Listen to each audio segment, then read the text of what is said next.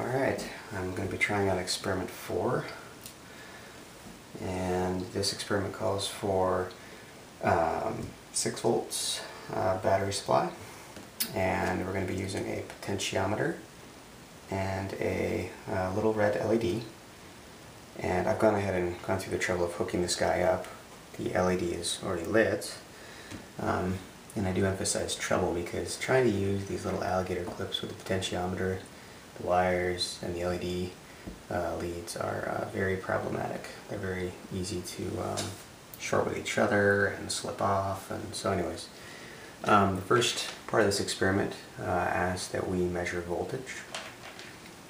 So we're going to be just basically seeing, hey, does the sum of the individual voltage drops across this circuit equal the total voltage supply? And this guy is supposed to be, in a perfect world, 6 volts.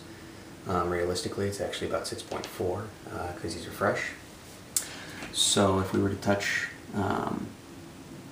here I'll just touch the middle post of the potentiometer with the left side of this LED, we get a 1.9 volt voltage drop across the LED, which should leave about 4.5 or so volts between these two posts on the potentiometer. Keep in mind right now, this is a 2K linear potentiometer, and it is currently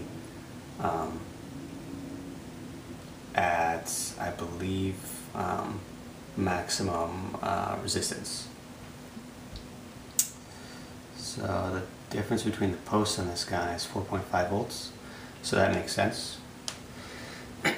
So 4.5 and the 1.9 is about 6.4, so voltage is logical here. And I think the idea for this experiment is we are supposed to kind of measure, what happens when we turn this potentiometer in terms of, voltage and current.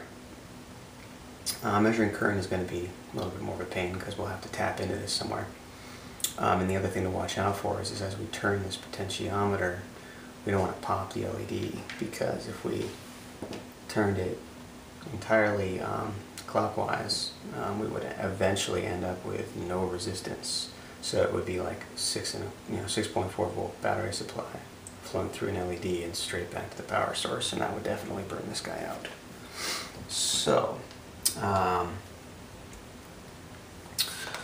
me take a quick look here.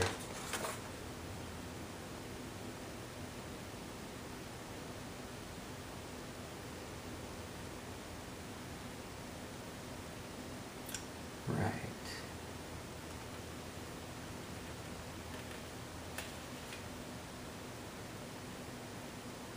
So I actually did this experiment earlier on with my wife to help hold some of the probes, because trying to hold both of these guys on the probes, touching while turning the potentiometer when it's not connected to anything, very difficult to do by yourself.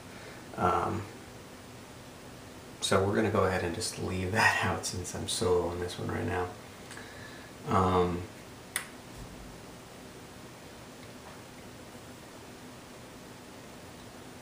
Okay, so why don't we check the current real quick?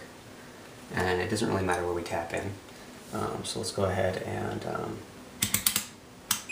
put ourselves in direct current.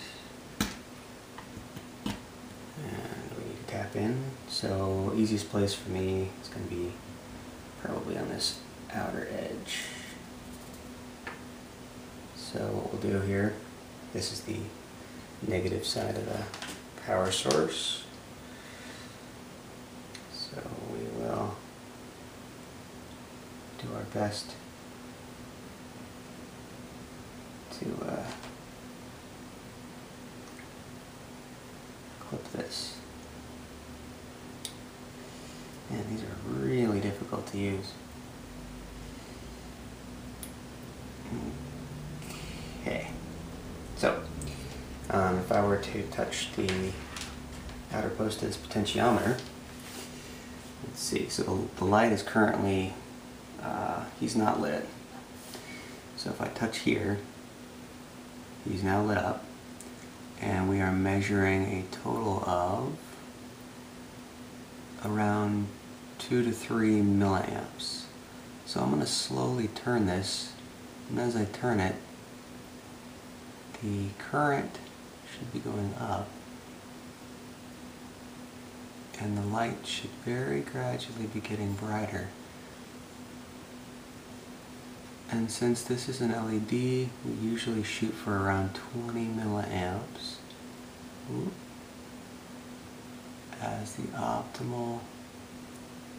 It's very hard to get this perfect, but yeah, so like right about there is about as bright as this LED, this particular LED will go.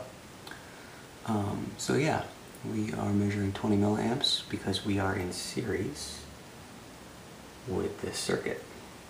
Because using conventional flow, you know, power is going like this, going through the multimeter, coming back out the multimeter, and continuing into the black lead. And of course, realistically, electron flow mode is going the opposite way, but we'll just keep things in conventional for the time being. So that pretty much wraps up the LED part of this. And I think the other part that they wanted us to try out is using a 1000 ohm resistor in place of the LED. And we're going to just check the current once we have set that up.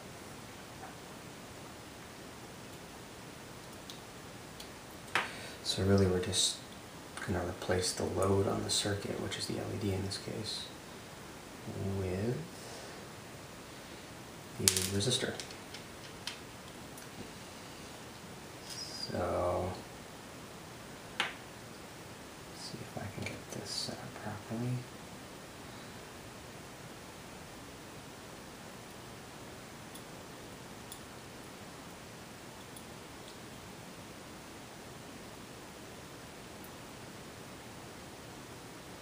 Okay.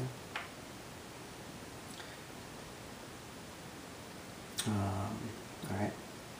Actually, you know what? Before we do that, I didn't actually check that I grabbed the right resistor. I think I saw the colors right. Let me just check real quick. I think this is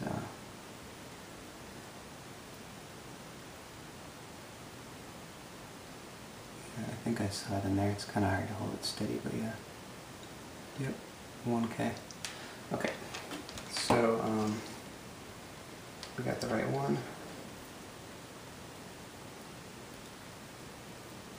Just stick that back on there for now. Okay. So let's. Boy, I'm going to be happy when I'm on breadboard usage. Let's go ahead and grab the other end of this guy and we'll put him to the post.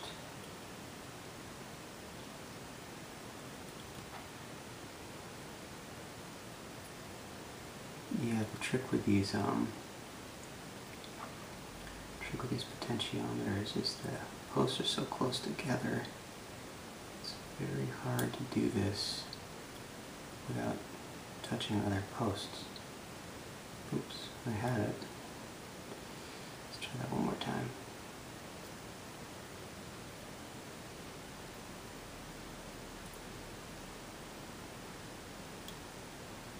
There we are. So, and then all we need to do is pretty much set this guy. I mean, I guess, yeah, we're still wanting to measure current, so I will add him back.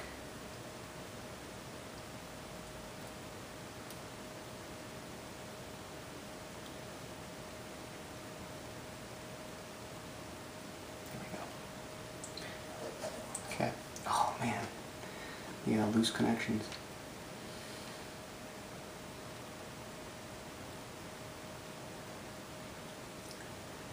Hopefully that's good. So, we will start off with the potentiometer in full counterclockwise mode, and we're going to be measuring direct current. And here we go. So this should be, well, let's see here, we're using, right, because we have a 1K ohm resistor in here, and that's pretty much it. So 1K, hold on one sec here. Let me grab the calculator.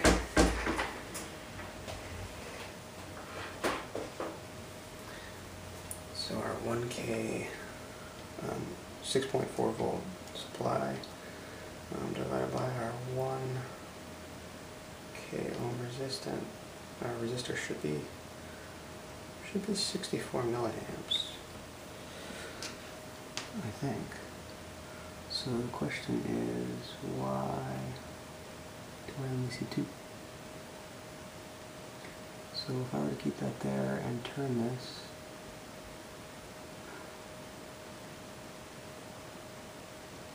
oh, that's right, because right now he's in full resistant mode, I'm sorry. So actually right now, when he's in full resistant mode, this is a 2K ohm resistor. So it's 2K plus the 1K, it's 3K. 3K of total ohms, so it's 6.4 volt supply divided by 3,000 equals about 21.3 milliamps. And we saw, to the granularity that this guy goes, we saw, you know, that's pretty much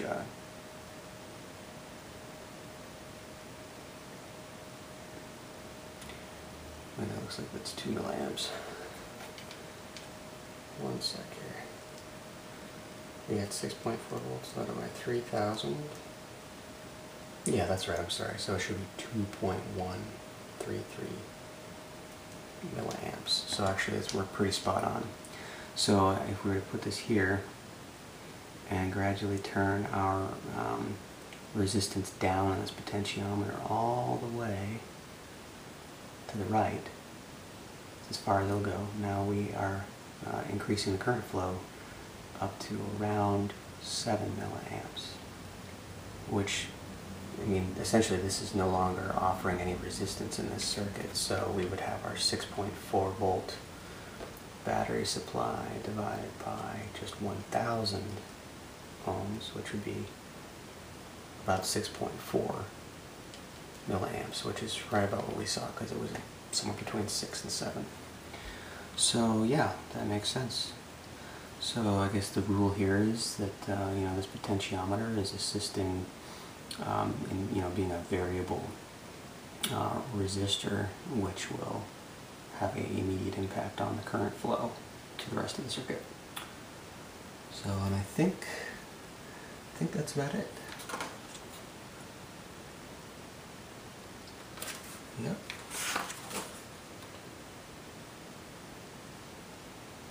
Alright, well, that's the end of experiment 4, and see you with when we get to experiment 5.